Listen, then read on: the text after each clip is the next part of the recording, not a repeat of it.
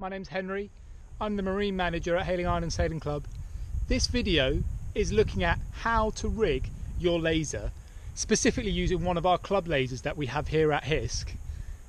There are many different ways that you can rig the boat. There's different systems you can use. We've got quite simple systems on our boats, but that's what we're going to look at, and that's what I'm going to show you guys today. So we'll just start off looking at the different masts that are available on our boats. There are three different sizes of sail that come with the laser: the 4.7, the radial and the standard. Basically the 4.7 is the smallest size, the radials are medium, and the standard's the largest. In terms of who should be using what, a large man really wants to be on a standard if they're competent and they're confident with their sailing. The radial is for it's designed for ladies really, but also lighter people. Also less experienced sailors might want to use the radial sail. It's a really nice sail to use, really manageable.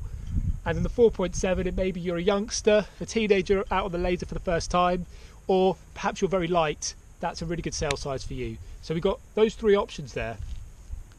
With those different sail sizes, the mast that goes into the sail comes in two sections, and it's only the bottom half of that mast which changes size when you use a different sail size. So the 4.7 has a bottom section there, that's the smallest one. The radial has the middle size bottom section, and the standard has the largest one. The top half of the mast, the top section, always remains the same size. So we're just swapping the bottom section for the size of sail that we're using.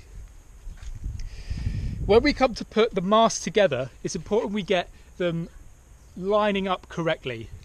So with your top section, grab it close to the bottom here. We can see we've got these black plastic sections that indicates where the mast is going to go together, and I'm specifically looking for this rivet, or maybe sometimes there'll be a red arrow here.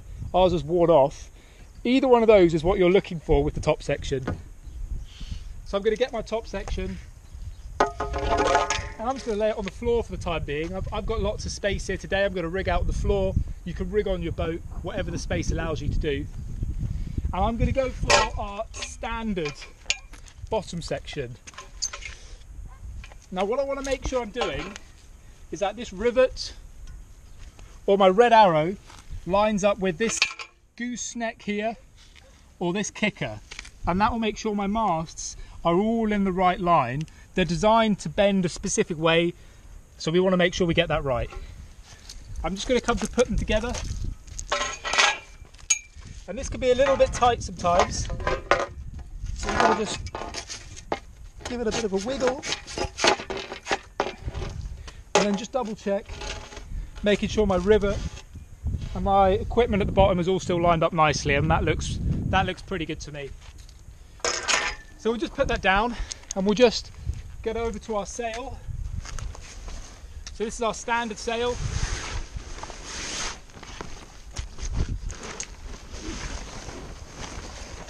Just going to unroll it from the tubing.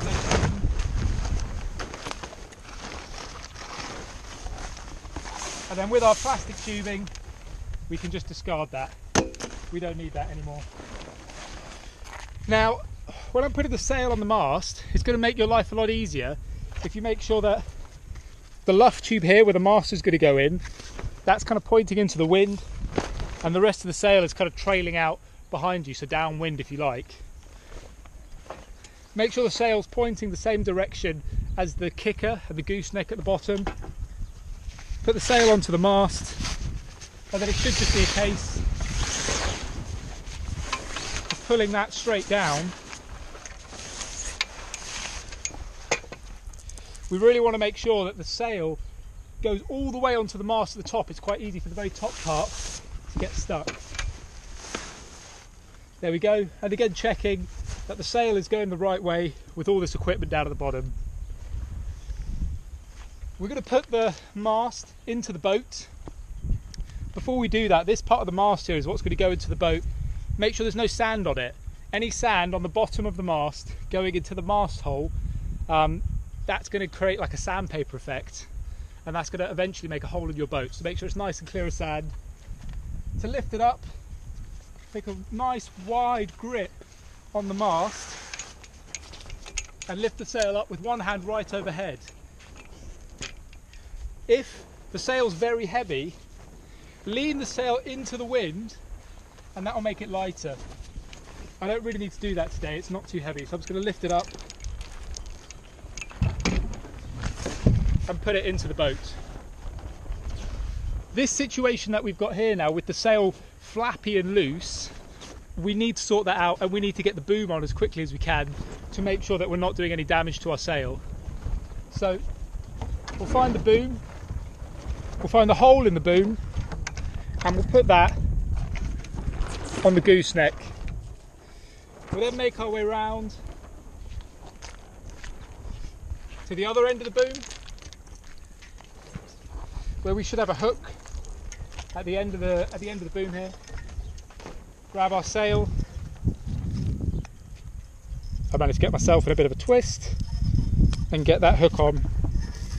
Some people might have a clue strap here. We don't have clue straps on our boats, but you might have like a Velcro strap that goes around the boom. There should be a piece of rope attached to a pulley at this point. This is our out haul. Let's get hold of our out haul, and we're going to make our way back round the boat until we're back up by the gooseneck. And at this point we need to take a quick look at what's going on under the gooseneck here. We've got two different ropes. There's a pulley on a rope and a pulley on a bungee. We're going to go with this pulley on the rope first. So the out haul goes through there, and you'll notice I'm keeping the tension on this the whole time to stop the sail flapping as much as I can. Make sure that nothing else is in the way down below. Come down onto this block on the floor. You can see I'm doing my best to make sure things aren't getting tangled. The rope's coming down the right hand side of the kicker, so that's not going to get tangled later, and that rope can come through that block. And then there's another cleat here. The out haul's going to go through that cleat, and that's nice and secure for the time being. We're then going to move on to the down haul, or the Cunningham. So there's two ropes at this point. There's a short rope and there's a long rope. So our short rope is going to come up the other side of the boom. It's going to go through this hole in the sail, and we're going to come back down and get hold of this pulley with the piece of bungee on it. And what I'm going to try and do is just poke it through the top, and there should be enough slack to put a bowline in. You can use a figure of 8 if there's not enough slack, but bowline's easier to undo at the end of the day, which is always good when you want to get for a nice refreshing drink at the bar. The longer piece of rope, as you've just seen, is going to go actually through the pulley there, through the pulley on the deck, and then through this cleat on the deck as well, and we can just cleat that off. Now there are different ways to do this. You can have both of these bits of rope on the same side of this gooseneck, and that will allow you to pull the sail down further, but what it will do over time is damage your sail more. So we like to take it either side to actually restrict people pulling their downhaul on too much, to make our sails last a bit longer. You can have totally different systems with more purchase, but we like to keep it simple, and that's what we've got. The kicker is our last control that we need to get on. So make sure, it can be a bit confusing again, that there's no tangles in the kicker. Pretty sure there's no tangles. Looks like there might be one, but we'll find out when it's on. And then this could be a bit of a challenge, because we've got this little metal piece here which wants to go in here and slide down, but as you can see I haven't actually got enough distance, or the boom won't reach the kicker. So the trick that we're going to use here is I'm going to take my main sheet and I'm going to pull my main sheet in as tight as you can, get the kicker, and then you've got more than enough reach to get onto the boom there, and then you can let it out and your kicker's attached. So the kicker's on, the out haul's on, and the down haul's on. It's up, there are different ways we can finish these ropes here. If all you know how to do is a figure of 8, you can put a figure of 8 in. If you know how to do a daisy chain, this is the best thing we can do. So make a loop, poke the middle of the rope through the loop, and then just start to pull that tight, and then repeat that process, creating a daisy chain. Or what you might want to do, we'll just get rid of the figure of 8, is you might just want to put a bowline in. It doesn't really matter too much. The daisy chain gives you a nice handle to hold on to if you do want to put any of these controls on, but really a bowline or a figure of 8 is totally fine. Before we go sailing, just get hold of the main sheet, and it's always good just to go through it and coil it up like I'm doing now. It's very easy for this rope to get tangled, so make sure there's no tangles in it. That looks good. Chuck it down in the bottom of the boat. There's a bung on the inside of the boat here. We want to make sure that's in, so that's good. And then the most important thing to check before we go sailing is this plastic bung in the back of the boat here. This should really be the first thing you check, or the first thing you put in when you're looking to go sailing, and the last thing you check before you go out. Double, triple, quadruple check that your bug is in, or it will be a very short, maybe quite a sinky sail.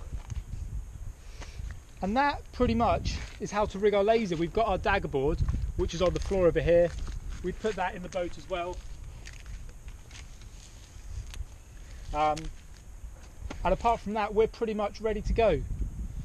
So hopefully you found this video useful. If you've got any questions, give us a call or feel free to get in touch with us. Thank you very much.